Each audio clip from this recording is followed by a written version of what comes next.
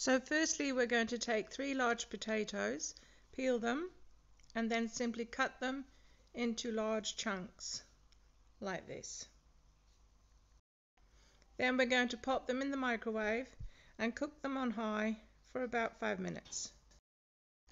Next we're going to take 2 large carrots and we're going to peel them like this.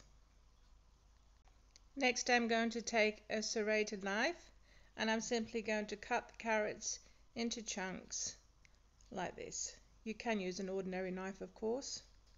Now simply microwave on high for 3 minutes.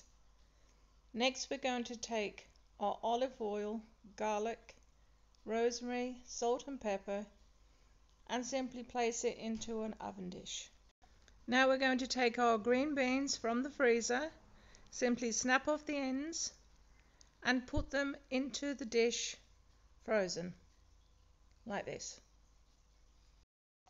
Next we're going to cut our onion and capsicum into large chunks like this, and then we're simply going to pop all our vegetables on top of the beans in the dish, and we're simply going to move all of the vegetables around in the dish until they are completely coated with the oil and seasoning, and it should look like this.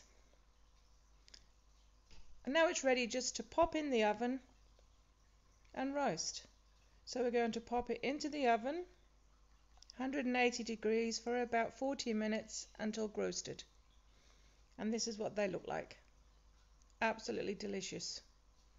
They make a fantastic side dish for any meal. Beautiful.